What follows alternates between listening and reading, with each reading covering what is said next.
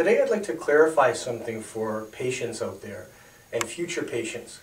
Many times people come and see me and they'll say, my shoulder pain just started, I don't know what happened. Unless you fall or slip on the ice, unless there's a traumatic event, maybe in sports, then it didn't just happen.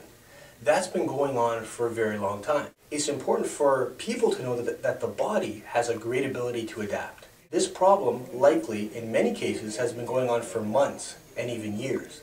So you have to understand, that's the first thing. The second thing you have to understand, that if it's been going on for a very long time, and believe me, it has, unless it's just happened during a traumatic event, then you have to understand that the rehabilitation time will be increased. It's unreasonable to think that after 1 or 2 treatments, the problem will be fixed. There's many of us that are very good, but we're not that good. Not yet anyway. It's going to take some time to get you feeling better. If you don't accept that, you're going to be in for a very long, frustrating process.